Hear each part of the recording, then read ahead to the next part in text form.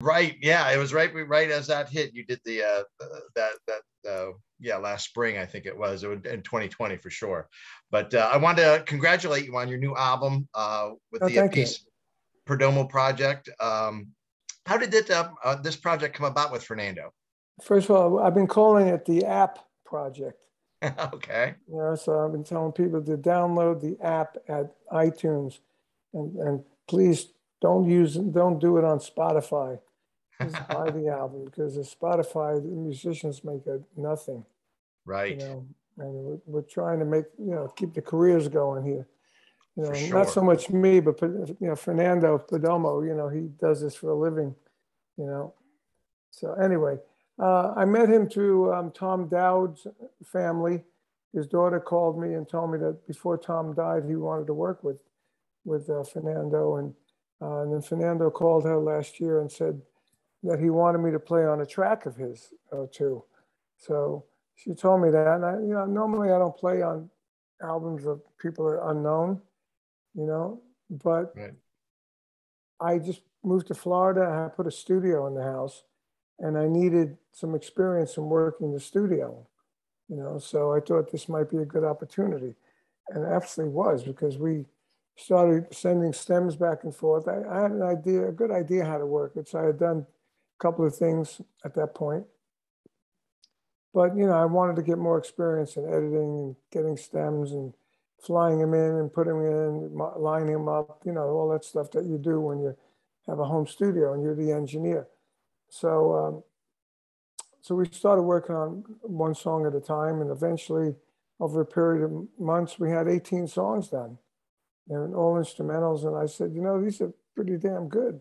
Hmm. We should get them released. So I made a call to Cleopatra Records. I know the owner. I've known him since 1992. We've been friends. I told him, look, I think this is a really cool concept for an album, and it's an instrumental album.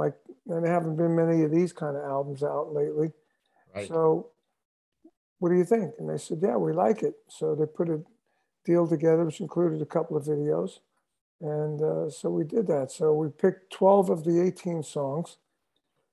And now we got 6 songs in the can for the next one. Oh, very good.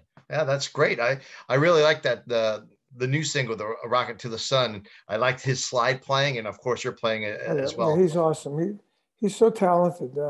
There's a new single after that one called Flower Child Okay. now. And that one's really good too.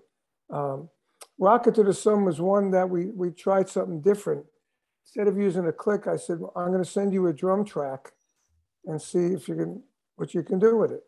And he came up with the Rocket to the Sun idea, you know.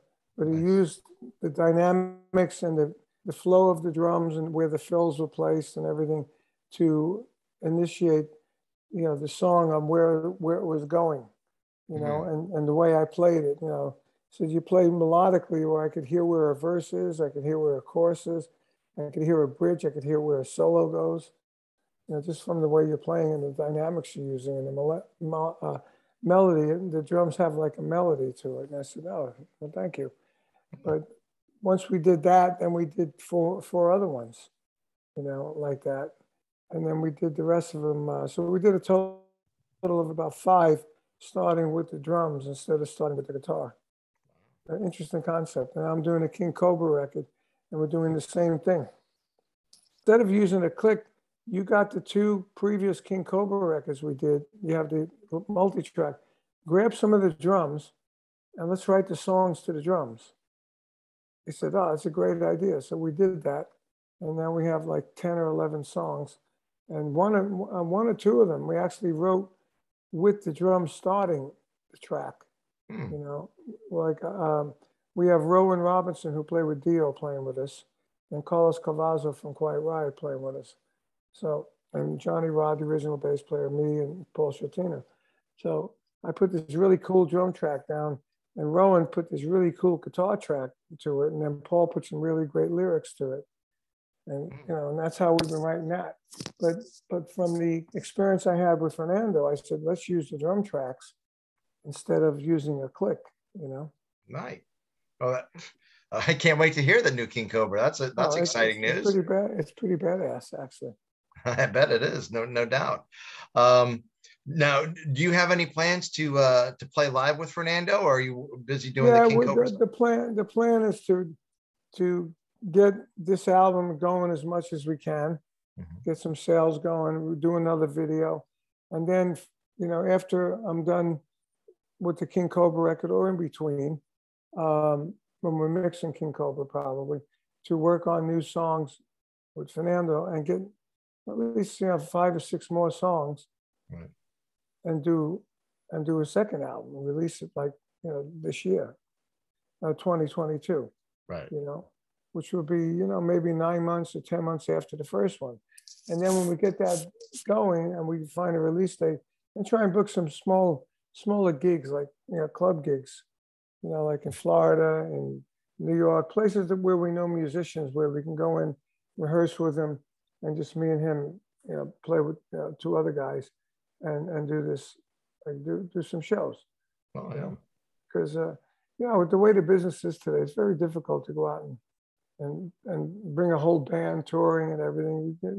Unless you got tour support from a label, it's impossible. Right. Excuse me. And when you go out touring now, what do? You get people to buy it on Spotify, and you make nothing on Spotify. Right. So it's a very difficult way to do it. That's why there's a lot of bands that are making it today that have been together for 10 years. Right. Right. Slowly building it, slowly building. It's ridiculous. Not like it used to be. Sure. Oh yeah, for sure. And like I I say, just do it because I love creating. I love playing, and if we get a break and something goes viral and starts selling, where there's enough numbers to actually make some money. Well, I just hope now to pay back the small advance we got from Cleopatra, so we can do the next one. oh yeah, for sure. Now, is there actual physical copy? I always love a physical copy, whether it be vinyl or CD. The CDs. Nice. And I don't know. I thought they were going to do vinyl, but I didn't hear about the vinyl. I got to ask them about that. Okay. Maybe they can do vinyl and print up X amount of vinyls and do like a relaunch with another video to promote the vinyl. I'm gonna call them about that. I love the vinyl. You can look at the liner notes and the artwork and all that. So yeah, but I'm old school too. Even a CD, right? To do that, but that's why there's no more new icons of today. Even like these new bands that are doing well. They're selling a couple of 2,000 or 3,000 seats. There's not a lot of press on who's who. Mm-hmm. Because you download something, and even on iTunes, you download on iTunes, it doesn't tell you who the drum guy is or the guitar player.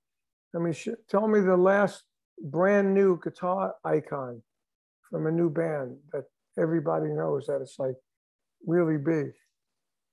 You can't. I can't either. Right. I can't either. And that's the bad part about it. That's affecting all the musical instrument companies, especially the ones that make keyboard. Well, not so much keyboard, because the keyboards are being used in all the pop songs. Right. But like bass playing, drummers, guitar playing, they're all, they're kind of negative in the music store area. Right. Yeah, there's no more clinics for any of those things anymore, because they don't sell, because not a lot of people are buying guitar, drums, and basses anymore. Yeah. They're buying keyboards and doing pop songs. Right. And drum machines instead of the real thing. Yeah, instead of real drums, I'm with you.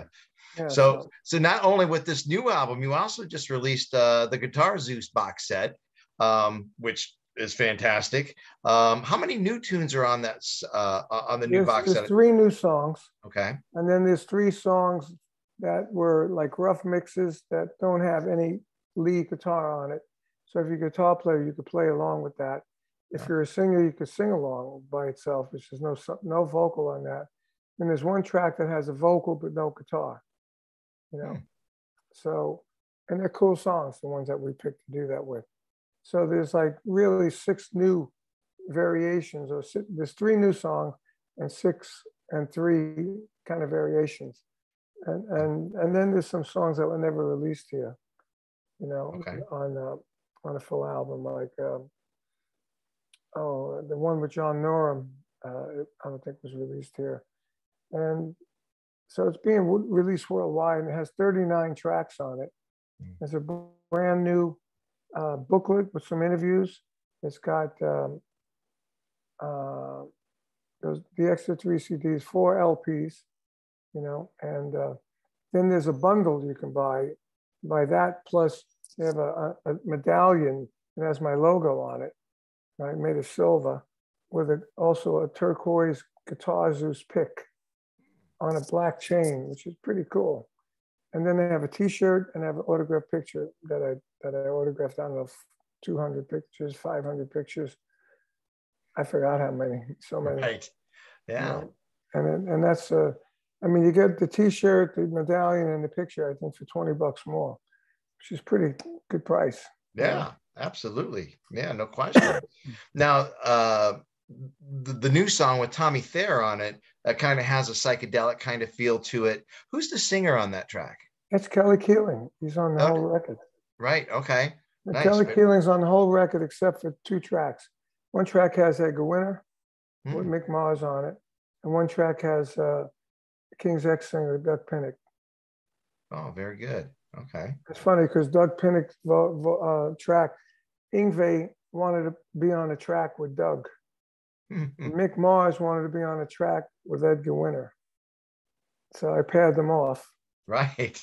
That's awesome. But Kelly, who's a great singer, and rhythm guitar player, and lead guitar player, bass player, phenomenal talent. You know, we released these in 1995, and as you could hear from the new song, Mystified, it still sounds like today.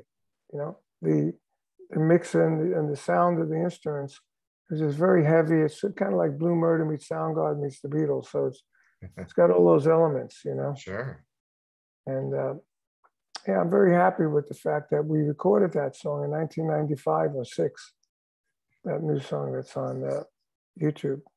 Right. Yeah. Wow. I didn't even realize that. That's awesome. Do you have a favorite guitarist that you worked on with that project? On that project? It's like going into Baskin Robbins. What's your favorite flavor? I don't really have one favorite flavor. They were all so different and so good. You know, I mean, everybody played great on the record. Even Steven Seagal. He did the blues, and he's pretty elementary, but he did a nice job. I put him on with Seymour Duncan. You know who that is? No, I don't. He makes the pickups. Oh, really? Seymour Duncan pickups for everybody, for Jeff Beck, for this one, for that one. And he's a great guitar player. And I've known him for years. I said, back then, I said, Seymour, I'm going to do a blues with Steven Seagal. I want you to play rhythm and then play lead. You know, like when he's playing lead, you play rhythm. When you're playing lead, he'll play rhythm. I said, I'm going to play just one snare drum. It's really down to earth blues. What do you think? He said, great. You know, so he did that. And, you know, it's a huge company. Seymour Duncan Pickups. Just look it up on the internet. It's huge. Huh. You've played with everybody. I can't imagine. Who haven't you played? Then we got John McEnroe, the tennis player, wanted to play on it. So I put him on a song called Stash. Does some fills, and he does this rhythm guitar part, just going bam, bam, bam, kind of like Fame. And then he does some fills. Nice. That was awesome. I said, wow, I didn't know you play guitar. I said, sure, come on in. You know, you want to play guitar and Guitar Zeus, you play, and you're a name, actor, tennis player, whatever, come and play. Right. Man, that's a great project for sure. Yeah, it was an unbelievable project. Then I did Guitar Zeus Japan.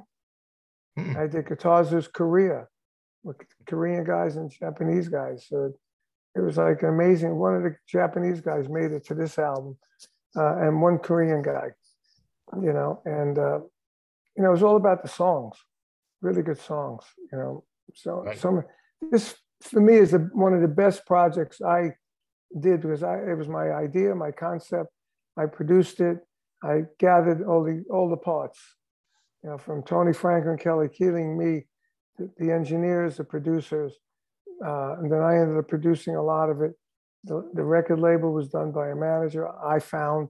So the whole thing was my baby, you know. Nice. And I think it's some of the best stuff I've done in my career. Ah, that's good stuff, man. Very good.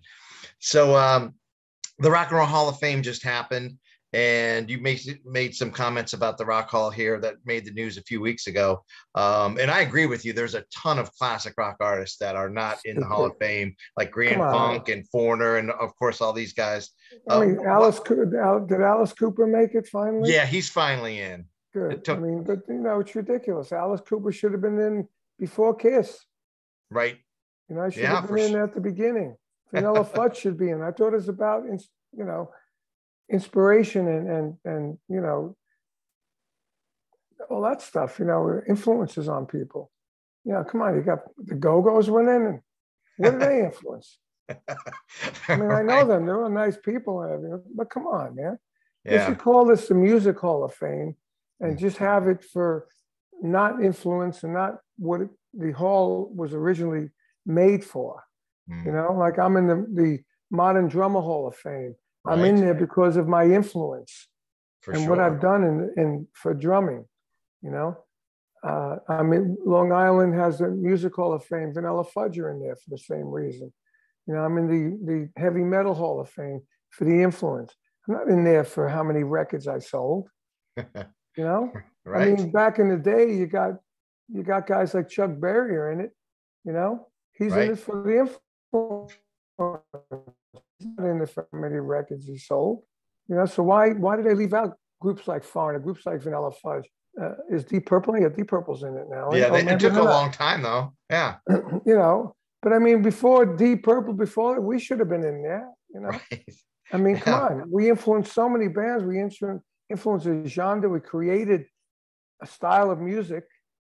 You know, we were there when the FM radio station was starting. We started the long song. Right. You know. Yeah. And you're still out doing it. And we're still doing it. And we're still alive. And they got people in there that are not alive, which is fine. But one good thing they did, they showed Tim Bogart's picture of the people who died. Right. I'm happy they did that. Yes. But otherwise, change the name. You're putting rappers in there. You're putting people that have nothing to do with rock in there. I mean, the Go-Go's. I mean, come on, how rock is the Go-Go's? Right. You know? That's a pop band. Now, I will give them credit for being all female, but yeah, they're so what? The Runaways are not in it. They were all female. And they were the first female. Yeah. You know, and that's about influence. You're right. You are right. And it's stupid. I don't. People go, don't you care that you're not in the Rock Hall of Fame? I said, I don't really care because it's getting cheesy now. You know, I mean, it's fine you're in there, but I know people who are in there. It didn't change their career. Right. It did nothing for them, other than getting an HBO special that you see on it. That's what it's become. It's become a TV show where they were, you know, they always had a jam. They were supposed to be a jam session at the end with everybody, and HBO cut it short and said we ran out of time.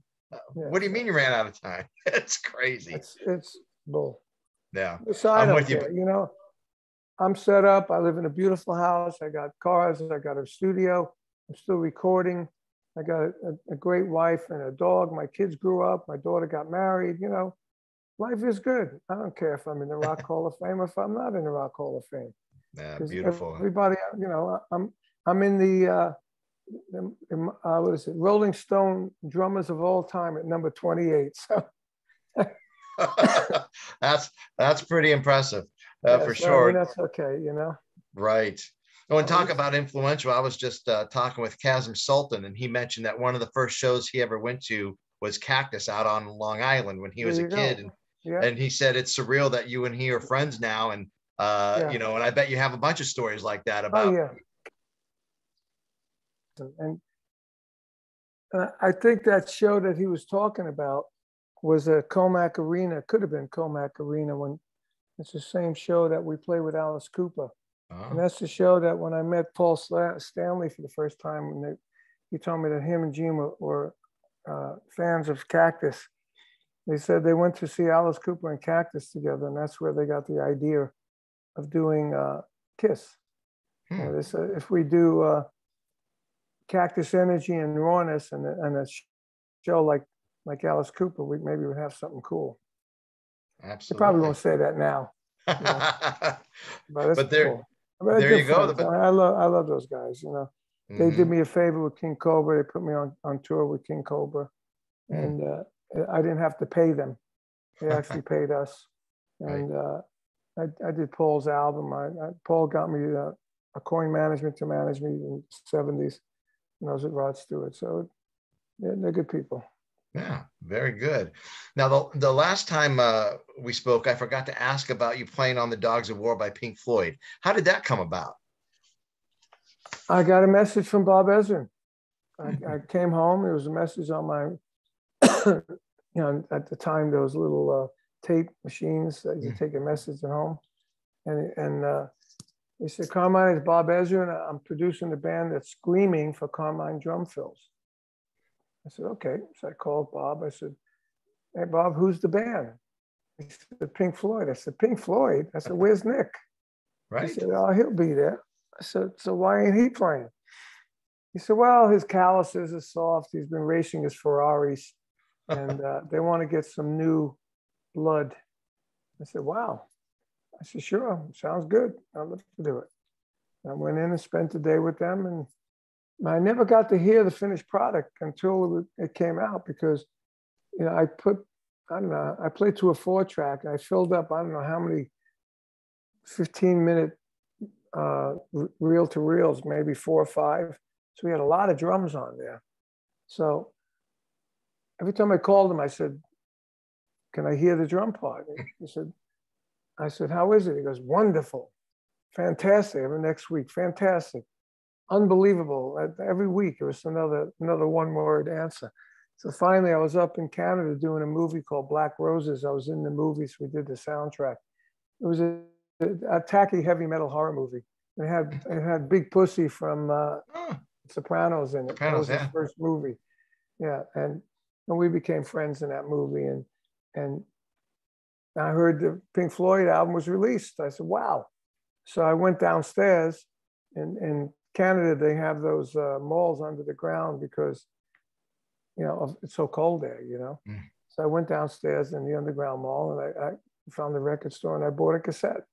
I put it on my Walkman, and I heard it, and I was blown away. I said, wow, great drum part. That's right. And then I saw them on that tour, and I saw Nick trying to play my drum parts. There was a big TV show and a big stadium show they did, you know, and they played Dogs of War. And I said, this is funny, man. Nick Mason trying to play Carmine Appice's fills. That's awesome, man. That's awesome. So I have to ask you about if you have any memories of playing in Cleveland, like back in the 70s. Did you stay at the legendary Swingos? I don't know if you remember Swingos. Of course we stayed at Swingos. With Rod Stewart, we stayed there all the time. What a wild hotel. Every room was different, you know. Yeah. It was just crazy, crazy rooms. I can't remember what the rooms were now. It was so long ago, but I do remember they were different and decadent is the word, I guess. All right. You know? Yeah. And it looked like should look like a whorehouse. I think half of it was actually. Yeah, that's what it looked like, you know. Right. Yeah, that's what. Did you meet any other bands while you were there? Like, I know a lot of bands stayed there that, you know, come through time. I don't know. When we stayed there with Rod, there was, you know, we had like 40 people staying there, so it wasn't a lot of room for other bands. It wasn't that big. Okay. Yeah, it was a little bit before my time. And they tore it down. It was gone now? Oh, yeah, it's been gone. Really? Yeah. When did they knock it down? I think early 80s. Wow. Yeah. So it's been a while. I wouldn't have remembered the name. But I certainly remember the concept and some of the ideas of the rooms that were, you know, purple and red lights and crazy stuff. To shrink those skinny like pieces of string hanging down, beaded stuff hanging down from the lamps, you know. Nice. Crazy stuff. Crazy 70s, man. That's the crazy times, right? Unbelievable times. Good. Well, it seems in recent years, a lot of bands have gotten back together, you know, like Guns N' Roses and the Black Crowes, Rage Against the Machine. Any chance of a Blue Murder reunion? dude, if I you can love that get first John record. Sykes, me too. If you can get John Sykes out of his house on the road, I'm ready. Yeah.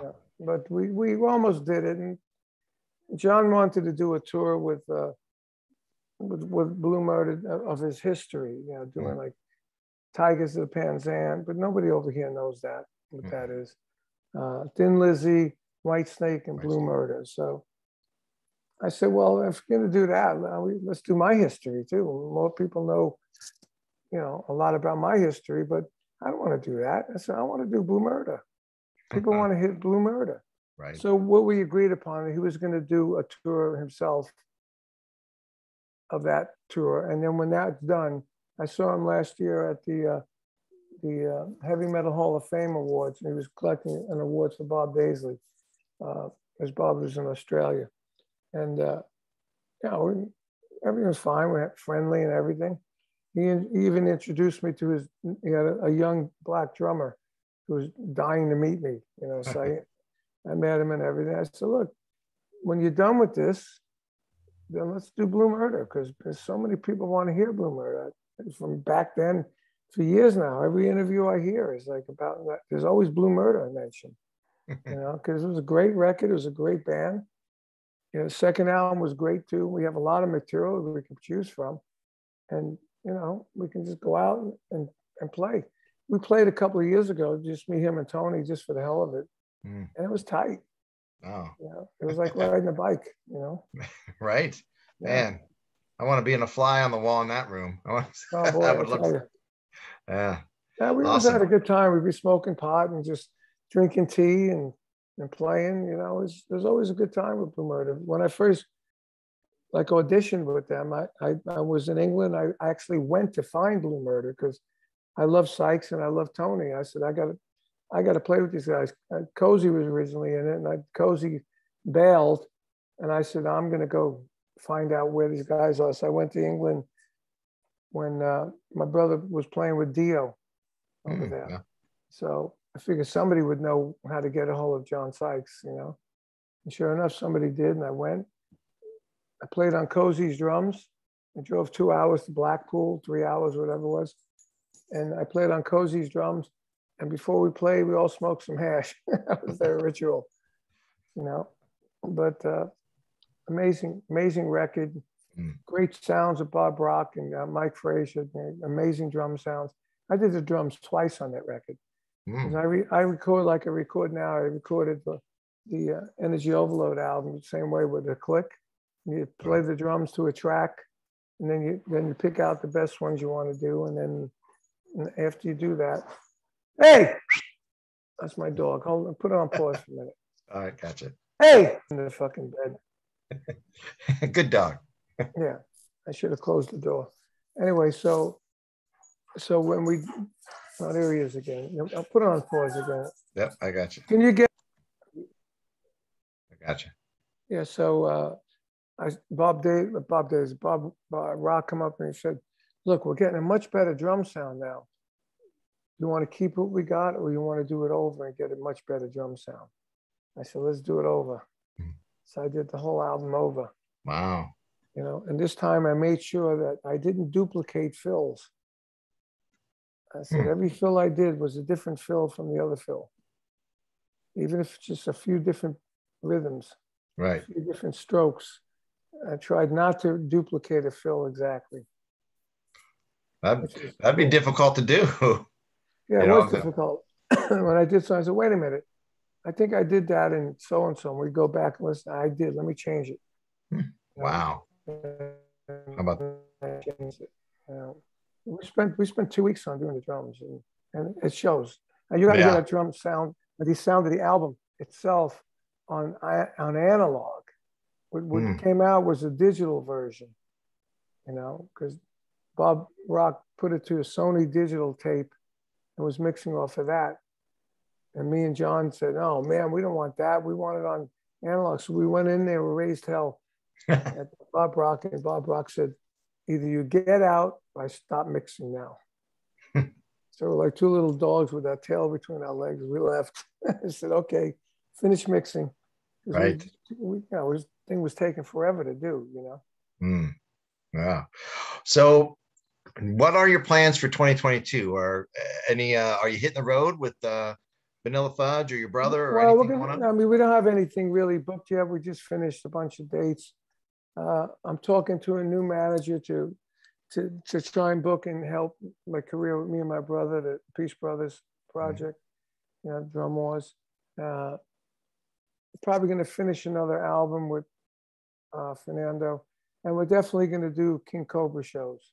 Oh, nice. Okay, and we're finishing that. I talked to Carlos yesterday. I said, look, I want to go out and give a test to this thing, you know, maybe do 4 or 5 shows. You cool for that? And he says, yeah, let's go. So Beautiful. Rowan's in and Johnny Rod's in, me and Paul. So it's like a little super group, you know? Oh, absolutely. You know? Yeah. And everybody's a pro and everybody's a great musician.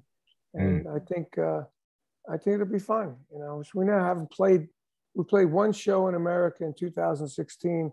Then we went to Europe and we did 3 shows, and then did Sweden Rock Festival and did a live album. And there we had David Michael Phillips, Johnny Rod, me, Paul, and this guy, Jordan Ziff, who was in Rat recently. Okay. You know, and he's a nice young guitar player who's smoking. So we only played 1 show in America at Vamped in Vegas, and it was packed, and we did great. So I'm talking to a few agents about booking King Cobra, and we're putting a package together with photos and a bio and all that for them so they have something to play. You know? Right. Well, for sure. Well, if you do anything, Cleveland loves you guys. I mean, we'd love to see anything. Cleveland was always a great rock town. You know, it was really was there an Oasis ballroom there? Is that some sort of ballroom in Cleveland? Oh, the Agora? Well, there was the Agora. I played the Agora myself with my drum off, my drum contest with a drum show with Michael DeRocha from Heart, me, Sandy DeGennaro, and Bruce Crump from Molly Hatchet at the time. And we played the Agora and sold out. Oh, sure. Oh, yeah. It was awesome. And but there was lately something that reminds me of a beach ballroom. The Beachland Ballroom? Yes. Okay. Yes. Nice. Yes. I played there in the early 2000s, I think, with Vanilla Fudge. Right. You know? Okay. And, but I always loved Cleveland. I just got a new tour manager from Youngstown. Oh, wow. Okay. Yeah, and he was great. It's awesome. So we're going to keep using him for all my projects. That's great, man. Well, we would love to see you. Any incarnation that you're in, whether it be Cactus, King Cobra, would love to see that super group, like you say. I know we are working on. We have my manager said we had 8 Cactus shows that they're working on. Wow. You know, so I don't know when. I know we have a couple of gigs in the Midwest, not Cleveland, but the Chicago area, April 15th and 16th with Vanilla Fudge. They were moved from the tour we just did because of COVID. Right. Yeah, we moved them there. And this COVID thing really fucked the whole country up, man. Oh my God. It really did. Between them and what the government's doing with gas prices, and I mean, it's unbelievable what this shape this country's in. I hear. Never seen anything like it, you know. Yep. Well, hopefully we'll get 2022. We turn in the corner and things will get back to normal. And I hope so. Mean, this slowly but sure.